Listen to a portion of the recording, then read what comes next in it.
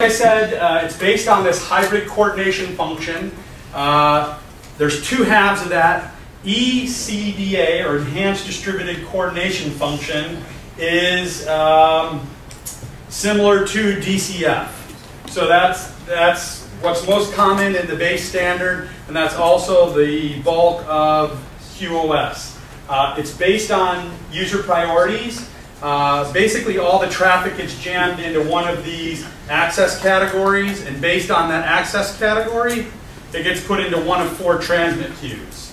So the 4 priorities, these are voice, video, best effort, and background. And how the QoS and non-QoS works is non-QoS traffic by default is put into this 3rd category, best effort category. So that's how they can both operate at the same time. One thing I wanted to let you know here is that the network owner is actually free to make their own decisions about the priorities. So these are just the recommendations. If they wanted to modify the default priority levels of these different categories, you can go through and do that.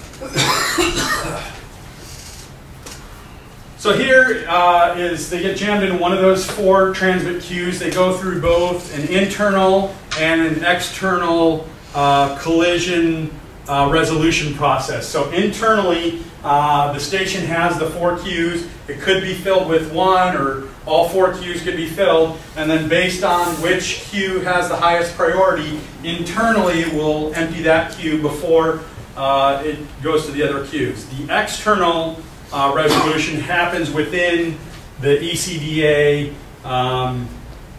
framework, which is what we're going to talk about here. So just like in DCF, you have to basically choose those random back-off times, and based on that random back-off time, certain devices win the availability to transmit a data packet. Same thing with QoS. The important thing to know here, how we get a quality of service, is twofold. First of all, the higher priorities are at the top of the screen and the lower priorities are at the bottom. And over here in the white, you've got what's called an AIFS, which is an arbitrary interframe space number.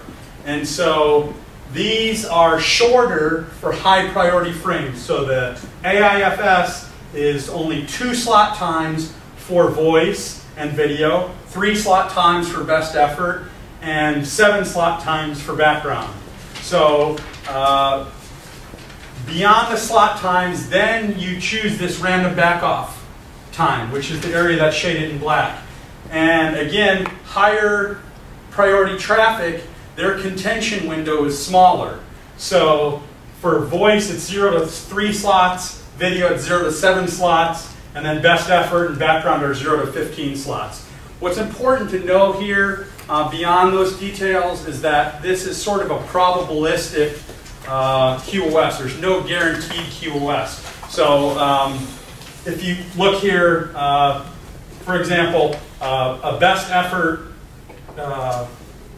packet could transmit prior to a video packet if it chose a really short, if it had a really short random back off, and this one had a really long random back off time. So it's probabilistic in nature. They try to reduce that by making a fixed value here with the AIFS, but the fact that this is a random number in contention makes it probabilistic and not guaranteed. So HCCA is similar to PCF, much like we didn't talk about PCF in the first couple hours, just not widely implemented. We're not going to spend a lot of time on HCCA, but realize that it's the QoS version of a point coordinator. So you have, in this case, a hybrid coordinator, or an access point that polls the audience. So again, I like the analogy we used earlier with the school children. You have a teacher. If you want to talk, you raise your hands. The teacher calls on the student. They transmit. It's very focused way of transmitting. And they have privileged access to the media even above ECDA, which we just talked about. And the reason that is because of the different slot times. We didn't go through it in this particular session, but you got your short interframe spacings, the highest priority, and then all PCF or HCCA traffic waits a shorter time than does DCF, or in QS it would be ECDA.